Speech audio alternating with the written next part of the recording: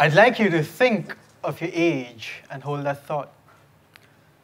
Now I'm here to tell you that you're wrong. You're not 12, 20, 40, or 70 years old. But you, my friend, are 13.7 billion years old, which is the age of our universe. From the molecules that make up your body, to the thoughts that you currently adhere to, took the universe an inordinate amount of time via the processes of natural and notional selection. As the philosopher Alan Watts put it, you are what the whole show is doing in the place we call here and now, and every single one of us is an aperture through which the universe contemplates itself. But who is this you? Are you your thoughts, your actions, what you know, the work you do? If so, who would you be if all of them were taken away? 5-year-old me and the person who I am today would have hardly anything in common, but we are still Ankit. I believe it is this question of who you are beyond labels that's going to define this century and goes into the heart of what it means to be conscious. Artificial intelligence, my subject, I believe is a medium through which we might begin to explore the answer. However, before we get into that, let's ask the question, what is AI? Here's an analogy. It's been mankind's dream to be able to fly. During the olden times, people tried to realize their dream by imitating the only flying creature they knew well, birds. They created contraptions that were bird-like, and we have lost many a brave man to those wild pursuits. However, everything changed when the Wright brothers stopped trying to imitate birds and started experimenting with wind tunnels and learning about aerodynamics using Pascal's laws.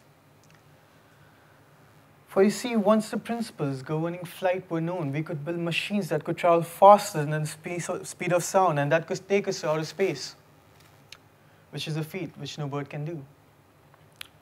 Artificial intelligence tries to do for intelligence what a plane does for flight. Last semester, I had a revelation which shook the core of my beliefs towards my subject.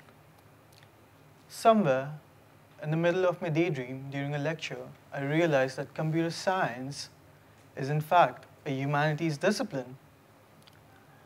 For you see, every program is nothing but taking a perception and freezing it as code. And this perception depends on the person who wrote the code. Hence, although the tools which you're using are scientific, every program is subjective and open to interpretation. AI is often considered the holy grail of computer science, and it tries to find a general program which fits all perceptions, and this goes back to the idea of who you are beyond your thoughts and body. For you see, we are all I, you are all you.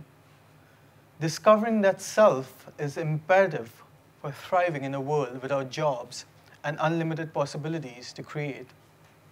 Because everything you create in such a world will be a reflection of who you truly are. We can still see a bit of Steve Jobs in every iPhone. Who in the audience has ever been concerned about a scenario where the machines become smarter than us and trap us all inside cages in zoos? Can I get a show of hands, please? That's a majority. Whenever we speak about AI, this is the most common concern that crops up.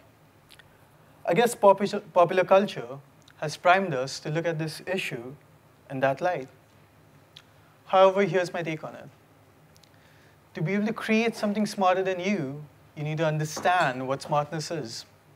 Once you have done that, and the moment you create something smarter, you've already merged with it, like Escher's hands. So you see, there's no such thing such as smarter than us. It's we who are collectively becoming smarter. pushing the boundaries of intelligence and making the universe mature in the process. Thank you.